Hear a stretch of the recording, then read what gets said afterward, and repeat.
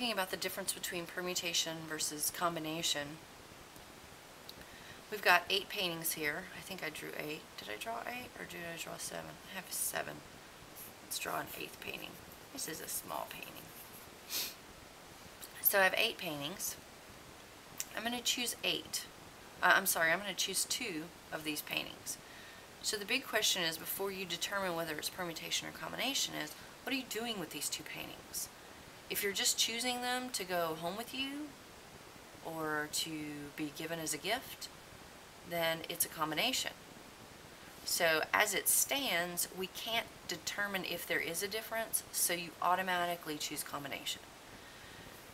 If instead I say one painting is going home to go on my wall, and one painting is going to go to be donated to the, I don't know, Delta Pi Kappa fraternity to be destroyed in, oh look, I have in a destroying the painting contest, then those 2 are very different things. They're not really in order, because it might have been we end up choosing a really crappy painting and it goes and gets destroyed, and so maybe that's a good thing.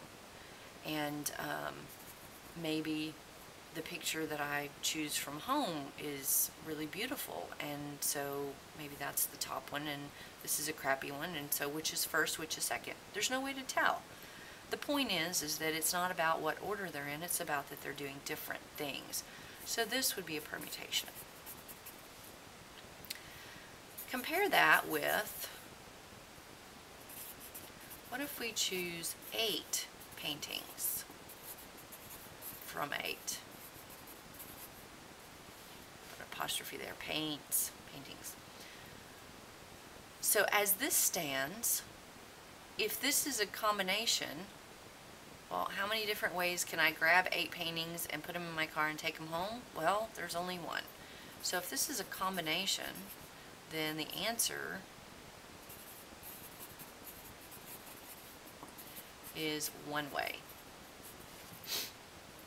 So if you see anything where you choose 8 from 8, or the one number from, and it's the same number, this is usually always a permutation. Because if it wasn't, the answer would be 1, and that's kind of a dumb problem, especially in a textbook or even in real life. Go, well, how many ways can I choose 3 different cans of beans from 3 different cans of beans? Well, there's one way. Take them and go check out already.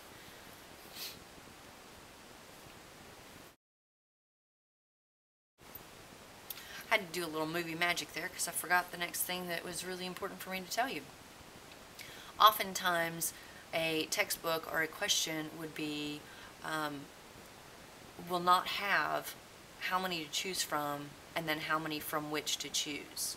So you might see the question written as 5 people. How many ways can 5 people stand in line?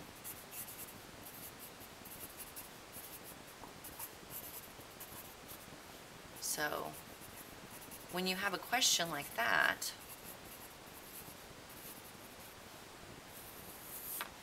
how many ways can 5 people stand in line? You don't have it clearly said we have 5 people and we're going to choose 5. So look for this kind of thing. So if you only have one number, then it's usually saying how many ways can you put different people, 5 different people, you're choosing all 5 from those 5. And this one is you're actually using order, but you know, you can say the first one is the best and the second one is sort of better, and then the third one is a little better, and so on. They're each doing different things. They're in a different spot in the line. So if you have only a single number, it's going to be a permutation.